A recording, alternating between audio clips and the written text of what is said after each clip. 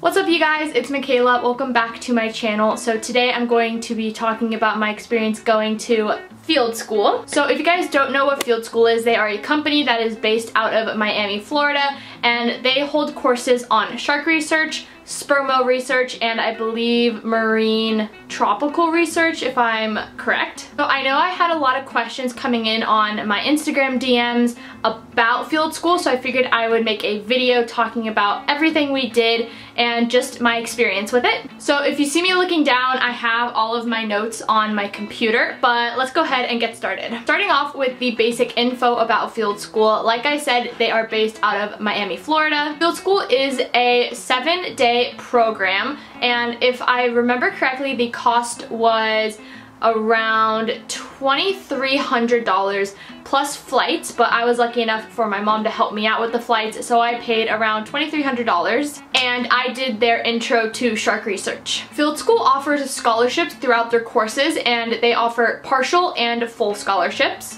And I was lucky enough to actually win a partial scholarship, so I did get a little help with my fees. People who run field school are the nicest people ever. You have Jake, who is a master's graduate from University of Miami. You have Dr. Catherine, Dr. Julia, who are also masters, and I believe they actually have their PhDs because they're doctors. And you have Nick and Christian, who are the two boat captains. Field school, you actually get to sleep on the boat, and I think for one night you go out and anchor in the ocean and you actually sleep on the ocean. But unfortunately the weather was pretty bad while I was there, and we just had to stay in the marina every night. Now getting into my program specifically, I went March 2nd through March 8th of 2020, which I'm so glad I picked those dates because that was right before this whole coronavirus thing happened, so I got super lucky. The day your program starts, they let you come on the boat at 11 a.m. I actually had to take a red-eye flight the night before, so I left March 1st at 10:30 p.m. from LAX, and I landed in Fort Lauderdale because it was so much cheaper than flying to Miami International Airport. But I landed in Fort Lauderdale at like 5:45, and I wasn't allowed on the boat until 11 a.m. so I sat in the airport for so long. It felt like an eternity. But you best believe once 11 a.m. hit, I was standing at the dock waiting for them to let me on the boat. And after that, everyone else slowly started coming. So a normal group, they told us, is typically around 12 students, and my group had 4. So it was me, a girl named Amy, a guy named Sebastian, and another girl named Wanda. And Sebastian and Wanda were actually from Puerto Rico, so it was really cool to get to learn about their culture throughout the week. Once everyone got on the boat, we had lunch, and this was one of the only days we had hot lunch. Most of the days were sandwiches for lunch, so if you don't like sandwiches, this probably isn't the program for you. After lunch, we ended up going snorkeling in the Seagrass Mangrove area, and that was a really fun experience because I don't get to experience stuff like that at home. We don't have anything like that in the Pacific Ocean. We were actually snorkeling for yellow rays, but we unfortunately didn't find any, but we did find moon jellies, giant sea hares, and pufferfish. We were in the water snorkeling around 45 minutes to an hour, and what was super funny is the water was around 73 degrees. Now, if you're from California, you know that is super warm for California, but apparently that is freezing cold to Floridians and Puerto Ricans, and they didn't even want to go in the water. They're like, oh my god, this is freezing, and I was like, this feels great. I don't know what you people are talking about. But after we finished snorkeling, we came back and we showered, and we had a knot tying lesson, which came in handy because since I am a deckhand on a boat, I know how to tie up a boat now. And that was followed by a lecture on shark handling. Day 2 is where the real fun began. So we got up and we had breakfast at 8 a.m. and every single day without failure we had scrambled eggs and cereal for breakfast. After breakfast we got changed, put on sunscreen, and left for drum lining. If you guys don't know what drum lining is, it's just basically a giant weight that has a hook attached to it, and it can swivel around the weight so the shark can basically swim in circles. And then there's a giant fishing line that's connected to a buoy. Originally supposed to set in 30 drum lines, but we ended up putting in 40 because we weren't catching anything. But on our 9th line, we caught a black tip shark. It was our first shark of the trip and everyone was super excited. And funny story about this shark, me and Julia were actually talking about how rare a recaptured shark is. And obviously if you catch a shark, you can tell whether it's a new shark or a recapture because they do tag all of their sharks. So obviously if it's a recapture, it will already have a tag. And she was telling me how rare a recapture is, and it's probably between like a 1 and 2% chance of them getting one. And they brought up the shark, and sure enough, what was it? A recapture. So I just thought that that was super funny because we were literally just talking about that like 2 minutes ago. I got to take a skin biopsy of the black tip shark, and I had no idea shark's skin was so thick. It was basically kind of like a circular scalpel, and you had to go like this to get it through the skin, and once you punctured the skin you are gonna hear kind of like a popping sound, and you have to kind of like do the ice cream scooping until you get some muscle and you have to pull it out. This is how they described it. This isn't my wording. After our first shark, everyone was super pumped and super excited. With every shark you bring up to work up on the boat, there are 4 tasks that need to be done. That is measurement, fin clip, biopsy, and tagging. So since there were 4 tasks and 4 students in my group, everyone got to do an activity on the shark, which is why I am so glad we had a small group, because they said if it's a big group of 12, some kids don't get to touch the shark at all. We came back to the dock and I actually took like a 2-hour nap because I was so exhausted from just not sleeping well on the plane, not sleeping at all in the airport, and not sleeping well the first night on the boat. During my nap, I hear someone knocking on my little like cabin door, and it's Julia, and she's like, "Hey Michaela, just letting you know that we actually have 2 yellow rays that Christian found." So Christian, like I said, is one of the captains. He was walking on the marina, and in the shallow side of the marina he actually found 2 yellow rays. So he ran back to the boat to grab a net, ran back to the place where he saw the yellow rays, hopped in the water, scooped them out and put them in a bucket, and brought them back to the boat for us to work up. And what was super cool about the first yellow ray is it was actually another recapture. The same 4 procedures go for yellow rays as sharks, so the only difference is instead of tagging them like a physical tag, you actually use a microchip just like you would on a dog. And I got to take a fin clip off of the yellow ray.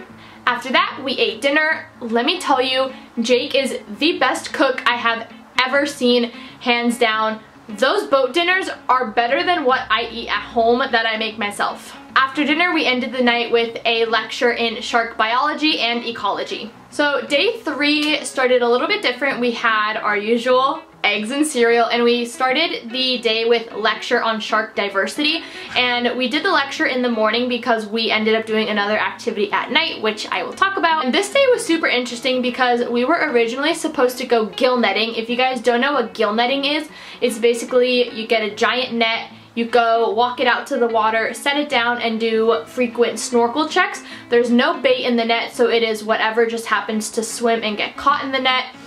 But unfortunately, one of our starter batteries blew up. Everyone jumps and got scared shitless, and we're like, what the heck was that?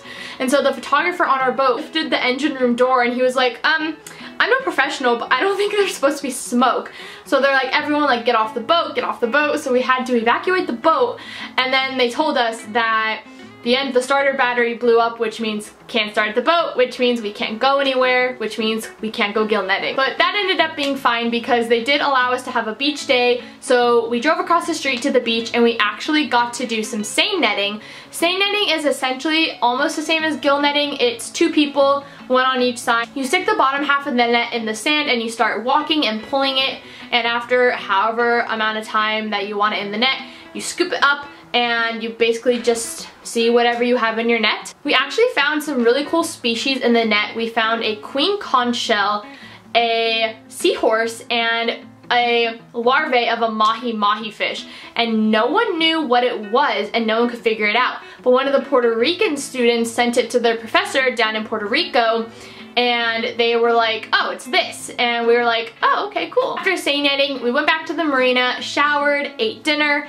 and we actually got to help one of the interns because I I forgot to mention this, but the boat has interns as well that get college credit and just get work experience. So those guys were all super cool, and I'm actually still friends with one. But we ended up getting to help one of the interns with her master's project, and she was working up baby nurse sharks, but unfortunately we didn't catch any. Thursday, day 4, was the first day of long lining. If you guys don't know what long lining is, it's basically you have a giant rope. I don't even want to try and guess how long it was, and you get these tuna clips that are attached to some fishing line and a hook, and you start sticking them on the long line. Those tuna clips are the worst thing I have ever seen in my entire life. To squeeze and open them, I needed a glove by the end of the week because my hands were covered in blisters. What was cool about long lining is it was super quick. So drum lining, like we did on day 2, by time you put number 1 in, it was an hour until you went to go pick it back up. By the time you finished 1 and got to 10, it was already time to go pick up 1. So it was like constant, like go, go, go, go, go. With the long lining, it was so quick to set out because there were only 22 hooks on one long line. It took 4 minutes to put 1 set of hooks out, and we ended up putting 2 sets of hooks out. So 44 hooks, 22 hooks on each long line, 2 sets of long lines, if that makes sense. And it was the same policy.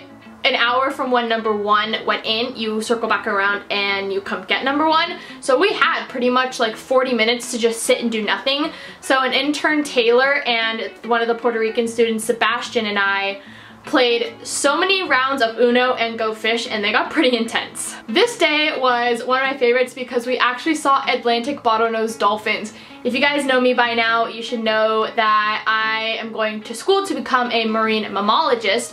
So seeing another species of cetaceans that I don't see at home was at the top of my highlights list from this trip. If I remember correctly from this day of longlining, we caught 1 bonnethead. I'm not 100% sure Thursday or Friday what species we caught and how many because I forgot to take notes, but I know we did catch at least 1 bonnethead this day. Same procedure as the black tip. You bring it up on board, you work it up, and you set it back into the ocean. And we actually, I think our fastest workup was under 4 minutes, so that's pretty good. After that, we came back to the marina, showered, ate dinner, and ended the day with a lecture on blood drawing in sharks, and we actually got to participate in Jake's project.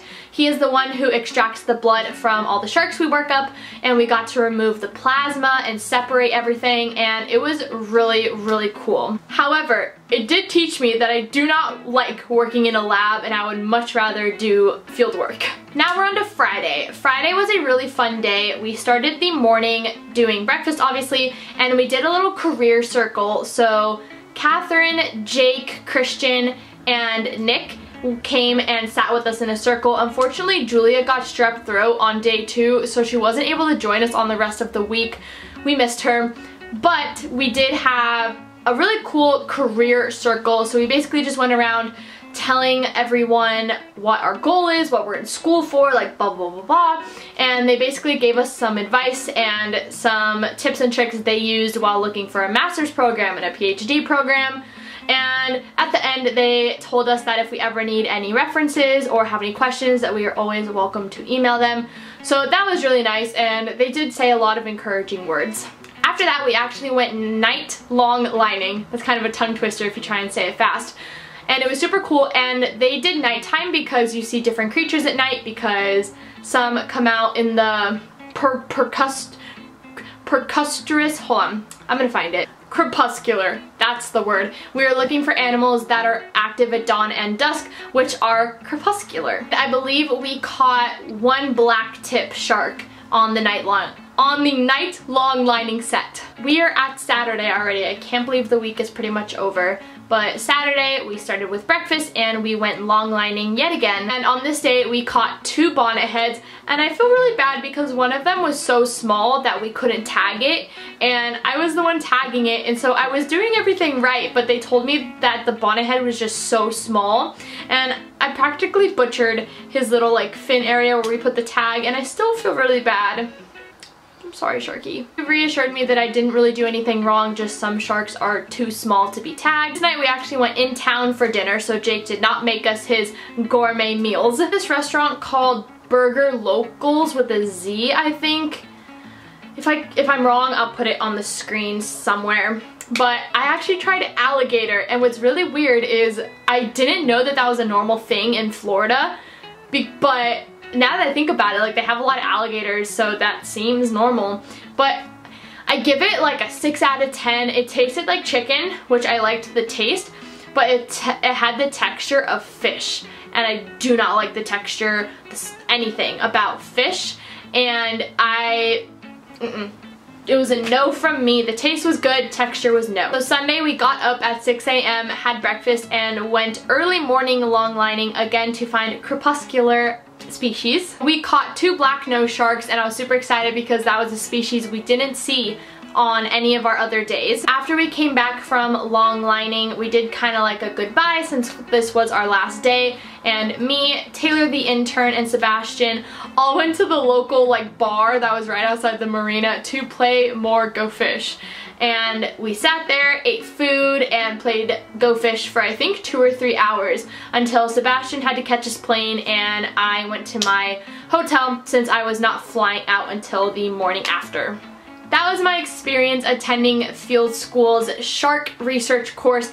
Thank you guys for watching. I hope you enjoyed. If you guys have any further questions about Field School, please either DM me on Instagram or comment them down below, and I will have no problem answering them. And I will see you guys in my next video. Bye!